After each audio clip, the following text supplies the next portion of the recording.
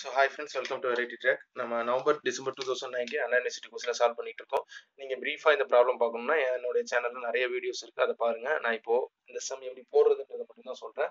அதை எப்படின்னு எக்ஸ்பிளைன் பண்ண போகிறதில்ல. ஸோ உங்களுக்கு எக்ஸ்பிளைன் பண்ணுற மாதிரி வேணும்னா என்னுடைய சேனலில் நிறையா கோன் ரிலேட்டட் ப்ராப்ளம் போட்டிருக்கேன். அந்த ப்ராப்ளம்ஸை பாருங்கள். ரைட். ஸோ இப்போ என்ன பண்ணுறாங்க அப்படின்னா, ஒரு கோன் எடுத்துக்கிறாங்க.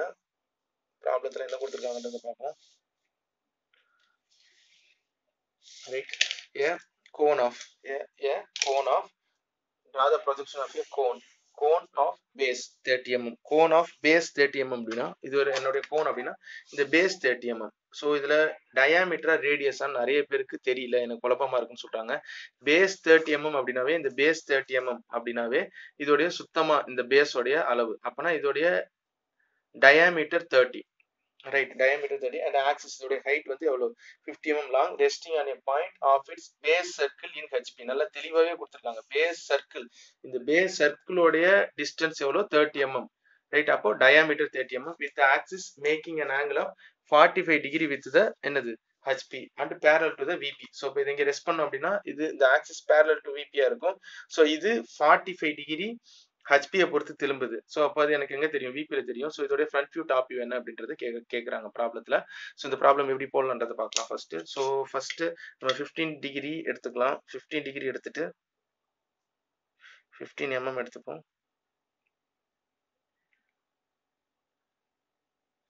ரேடியஸ் 15 mm எடுத்துப்போம். எடுத்துட்டு இங்க ஒரு சர்க்கிள் போடலாம்.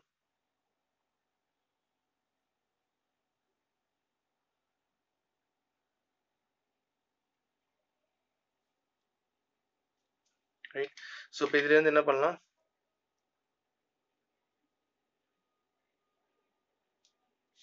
இதுக்கு ஒரு ஹரிசாண்டல் லைன் போடலாம். அடுத்தது இதுக்கு ஒரு பெர்பெண்டிகுலர் லைன் போடலாம். 4ஆ பிரிச்சிடலாம். நான் 8ஆ பிரிக்கிறேன். ஸோ இப்போ இதை ஃபர்ஸ்ட் 4ஆ பிரிச்சிருவோம். 4ஆ பிரிச்சதுக்கு அப்புறம் இதை 8ஆ எப்படி பிரிக்கலாம் அப்படின்னா, இங்க இருந்து 45 டிகிரி எடுப்போம். இங்க இருந்து 45 அண்ட் இங்க இருந்து 45. ஸோ இப்போ இது எனக்கு எத்தனை வாட் டிவைட் ஆயிடும்னா 8ஆ டிவைட் ஆயிடும். ரைட்.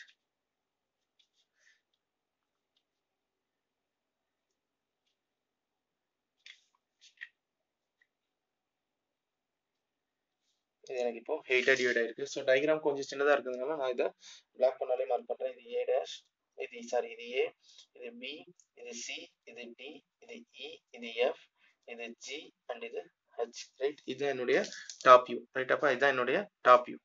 ஓகே. கோனுடைய டாப் வியூ இதான். ஸோ இப்போ இதை டார்க் பண்ணிடுங்க.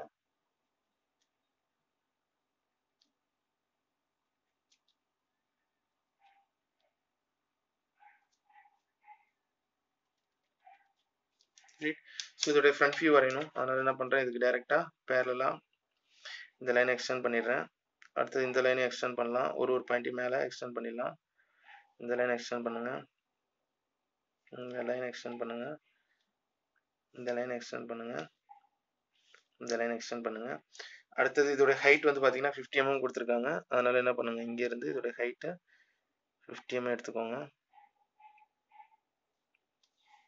இது எல்லாமே ரெஃபரன்ஸ் லைன் தான். ஸோ இங்க இருந்து இதோட ஹைட் 50 mm. ஸோ இதோட பேஸோட டிஸ்டன்ஸ் நமக்கு எவ்வளவு கொடுத்துருக்காங்க, 30. ஸோ இப்போ இந்த டிஸ்டன்ஸ் எடுத்துட்டு இதுக்கு 13 மார்க் பண்ணிடுங்க. டயா 30. ஸோ இதோட டிஸ்டன்ஸ் தட் இஸ் 50. ஸோ அதனால என்ன பண்ணிடுங்க, இதுல இருந்து இதோட டிஸ்டன்ஸை இங்கே 15 மார்க் பண்ணிடுங்க.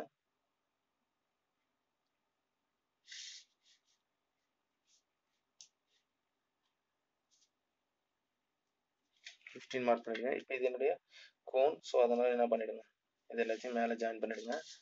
இதை இங்கே ஜாயின் பண்ணிடுங்க. இதை இங்கே ஜாயின் பண்ணிடலாம். இதை இங்கே ஜாயின் பண்ணிடலாம். ரைட். இதை இங்கே ஜாயின் பண்ணிடலாம். இது என்னுடைய ஓ. ஸோ இப்போ இது என்னுடைய ஓ டேஷாக இருக்கும். இது என்னுடைய A dash. Right. A dash. இது பி தெரியும், ஹச் தெரியாது. So B dash பிராக்கெட்ல H dash. இது C dash பிராக்கெட்ல G dash, C dash பிராக்கெட்ல G dash. இது டி டேஷ் பிராக்கெட்ல எஃப் டேஷ். இது E டேஷ் ரைட். ஸோ இப்போ இதான் என்னுடைய டாப் வியூ ஃப்ரண்ட் வியூவாக இருக்கும். இதை அப்படியே டார்க் பண்ணிவிடுங்க. கோன் மாதிரி தெரியும் ரைட். இந்த மாதிரி கோன் மாதிரி இருக்கும். இதை டார்க் பண்ணிவிடுங்க அண்ட் இதை டார்க் பண்ணிவிடுங்க. ஸோ இப்போ இதோடைய axis is incline 45 degree to the HP. அப்போ இந்த 45 டிகிரி நம்ம எங்கே எடுக்கணும்? விபியில் எடுக்கணும். ஸோ இப்போ அதில் ரெஃபரன்ஸாக இங்கே எடுத்துக்கோங்க. இதனுடைய விபி அண்ட் இதனுடைய ஹெச்பி. ஸோ இது ரெஃபரன்ஸாக எடுத்துட்டு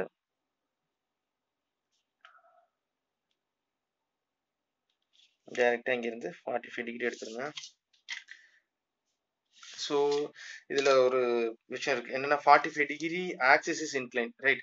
ஸோ அப்போ இது 45 டிகிரினா ஃபர்ஸ்ட் நம்ம என்ன பண்ணுறோம்னா இந்த சைட் 45 டிகிரி எடுப்போம். அப்போ தான் நமக்கு ஈஸியாக இருக்கும். நானும் மறந்து இந்த சைடு எடுத்துட்டேன். ஸோ this is 45 டிகிரி அப்படின்னா இங்கே ஒரு ரெஃபரன்ஸ் வச்சுட்டு ஃபர்ஸ்ட் ஆப்போசிட்டில் 45 டிகிரி எடுங்க. ஏன்னா அதுக்கப்புறம் தான் நம்ம அதுக்கு பெர்பெண்டிகுலராக போடுறதுக்கு ஈஸி வே தான். இங்கேருந்து இங்கே 45 டிகிரி எடுப்போம். ஃபர்ஸ்ட் பேஸை வரைய ஆரம்பிச்சிடும். ஸோ இப்போ இது என்னுடைய 45 டிகிரி ரைட். ஸோ இப்போ இங்கேருந்து இது என்னுடைய இ பாயிண்ட், ஒரே ஒரு பாயிண்ட் சொல்கிறாங்க. அப்போ இது E1 dash. E1 டேஷ்லேருந்து A1 டேஷோட distance எடுங்க. எடுத்தாச்சு. அப்போ இதோடைய ஆர்க் இதில் ஆர்க் கட் பண்ணுங்க. அதுக்கப்புறம் இதில் இருக்கிற மிடில் பாயிண்ட் இந்த டிஸ்டன்ஸ் ரெண்டாவது பாயிண்டோட டிஸ்டன்ஸ் எடுத்து இதில் ஒரு ஆர்க் கட் பண்ணுங்க. அடுத்தது மூணாவது பாயிண்ட் எடுத்து இதில் ஒரு ஆர்க் கட் பண்ணுங்க. அடுத்து இந்த ஃபோர்த் பாயிண்ட் எடுத்து இதில் ஒரு ஆர்க் கட் பண்ணுங்க. ரைட். இப்போ இதுக்கு பெர்பெண்டிகுலர் லைன் வரைஞ்சோம்னா ஆக்சிஸ் நமக்கு அகைன் எவ்வளோ கிடைக்கும்? 45 டிகிரி ஒரு பாயிண்ட் ஈங்கிற பாயிண்ட் ரெஸ்ட் ஆகிற மாதிரி கிடைக்கும். ஸோ இப்போ இதுக்கு பெர்பெண்டிகுலர் லைன் போடுங்க. அப்போ இதோடைய ஆங்கிள் கண்டிப்பாக எனக்கு எவ்வளோ தான் இருக்கும்?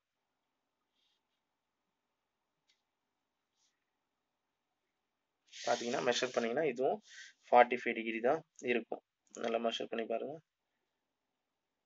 பாருங்கள் உங்களுக்கு 45 டிகிரி இருக்குது ரைட். ஸோ இப்போ இந்த லைனை டைரெக்டாக எக்ஸ்டெண்ட் பண்ணிங்கன்னா இதுதான் என்னுடைய இந்த லைன் ஆர்ஜினோடைய லைன் ரைட். இதோடைய ஹைட் நம்ம என்ன பண்ணிடலாம்? இங்கேருந்து இந்த ஹைட்டை டிஸ்டன்ஸை எடுத்துட்டு இங்கே ஆர்க் எடுத்துடலாம். இது என்னுடைய O1 டேஷ் அண்ட் இந்த இலேருந்து O1 டேஷையும் ஏலேருந்து O1 டேஷ் அடுத்து இந்த பாயிண்ட்லேருந்து O1 டேஷ் இந்த பாயிண்ட்லேருந்து O1 டேஷ் இது எல்லாத்தையும் நம்ம மார்க் பண்ணிவிட்டு இது ஈனா இது என்னுடைய A dash A1 dash right. இது B1 டேஷ் ப்ராக்கெட்டில் H1 டேஷ். இது C1 டேஷ் ப்ராக்கெட்டில் G1 டேஷ். இது D1 டேஷ் ப்ராக்கெட்டில் F1 டேஷ் ரைட்டா. இது எல்லாத்தையும் மார்க் பண்ணதுக்கப்புறம் சேம் இதே மாதிரி இந்த கோனை டார்க் பண்ணிடுங்க. இது டார்க். அடுத்தது இந்த போர்ஷன் டார்க். அடுத்தது இந்த போர்ஷன் டார்க் ரைட். ஸோ இப்போ இதோடைய 45 டிகிரி இன்க்ளைன் வரைஞ்சாச்சு. ஸோ இப்போ இதோட ஆங்கிள் எவ்வளோ? 45 டிகிரி ரைட்டா. 45 டிகிரி ஏன்னா ப்ராப்ளத்தில் 45 டிகிரி தான் கேட்டிருக்காங்க ரைட். இப்போ நம்ம இதை கீழே ட்ரேஸ் பண்ணலாமா? இந்த லைன் எல்லாத்தையும் கீழே இப்போ இதுக்கு பேரலாக ட்ரேஸ் பண்ணுங்க.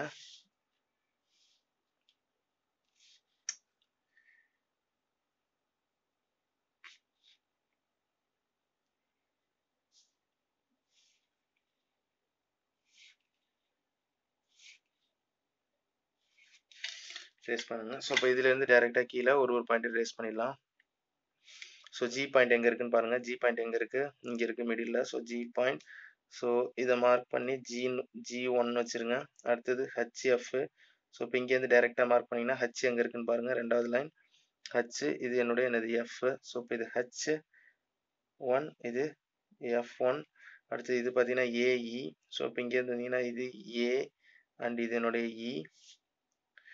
E1 A1. இது டைரெக்டாக வந்தோம்னா BD. ஸோ இப்போ இங்கேருந்து வந்தோம்னா இது என்னுடைய B அண்ட் இது என்னுடைய D ரைட். இது B1